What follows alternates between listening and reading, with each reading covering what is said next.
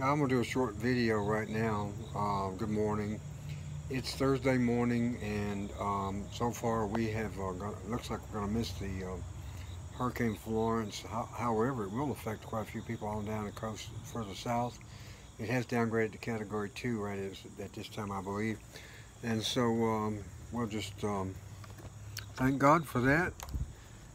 Prayer meetings tomorrow night, 6:30, Solid Rock Church. I'm trying to get where the light's not terrible. Um, and look for you there. Come join us if you can. Um, Everybody's got some issues, I guess, and conflicts, but you know, my grandfather always told me that people do what they want to do, meaning you make time for those things that are important to you.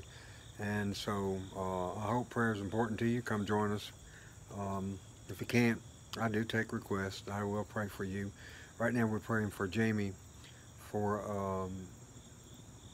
an operation. We're praying for Bill for recovery. We're praying for his wife. We're praying for our church. We're praying for revival in the churches nationwide and a great awakening in the country where people move back to morality and get away from this craziness.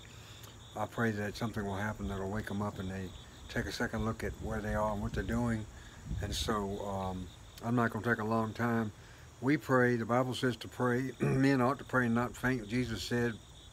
And he said, if you pray, asking the Father, believing that he will answer, and also where two or more touch on one thing, that he's in the midst. Jesus is our advocator. He is our advocate and our intercessor. He intercedes with the Father because of our ongoing battle with sin.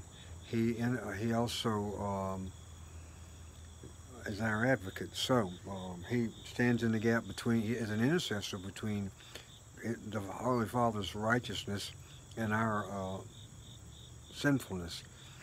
And so let's pray, and then we'll be done. This is very short. Heavenly Father, we thank you, Lord. We thank you, Lord, that Virginia won't get so much rain.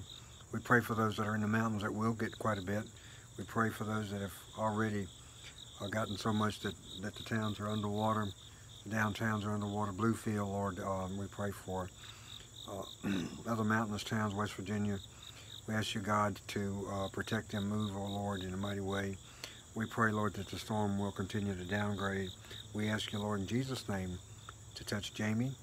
We pray for Darlene. We pray for um, Cindy and recovery. We pray for her business. We pray, Lord, for um, our prayer meeting. We ask you, Lord, to use us. Lord, help us to be open. Lord, we pray that no conflict and personality issues will come up, that we understand, Lord, and continue to understand that we need to be in agreement on things that we're praying about and not have conflict. We ask you, Lord, to forgive us. So, Lord, pardon our sin, have mercy on us. And, Lord, I pray for others that have requested and asked for anonymous to remain anonymous. So their unspoken requests for many in this area. We ask you, Lord, to move and have in a mighty way. I have an unspoken request, one about health, one about some other issues. Lord, we just put it in your hands. We trust you. We ask these things in Jesus' holy name, and we give you the honor, praise, and glory. Amen. All right, guys, thank you very much. Looking for you on Friday night. Solid Rock Church, 110 Main Street, Madison Heights, and behind the church at the Wedding Chapel. Good night, good day.